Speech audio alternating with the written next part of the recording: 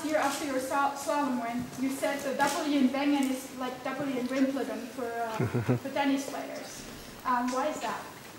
I think because of the tradition here. It's probably the oldest race that we're racing on, and it's the most historical hill here. It has this spirit behind it, and I think this is what distincts this race. Now, Aksel, you have not yet made the podium here in Wengen. Why is that? Well, I've never really been fast and down here. It's if I knew the answer exactly, I would be faster. But it's just not my favorite downhill spin so far, and I'm gonna be like Tobias and get better with H when it comes to traditional Wengen downhill. I think you've probably seen this hill change over the years quite a bit. How would you characterize the changes over the years here in terms of the standards and course?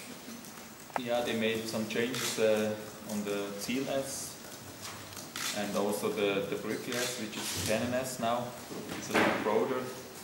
And for this year they made the section on Long and Brian. It's wider there, it's more turny, and you do always a little more kilometers or meters every year, a little bit more, and the track getting longer and longer, and yeah, tougher and tougher for us.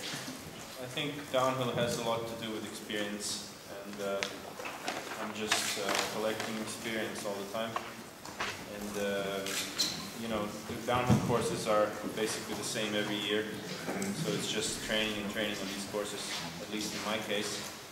And I feel I'm getting more confident every year. I agree. Like, I think after January we can start looking a little more at the overall and see who's ahead or not. And, but I also agree on the second part, how it's not finalized, because there's a lot of slalom races in January. So if I'm a little bit behind, then I still think there's a chance. You have 3 home races. Yeah.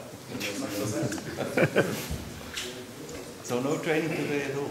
No, just I've been in bed preparing for the press conference.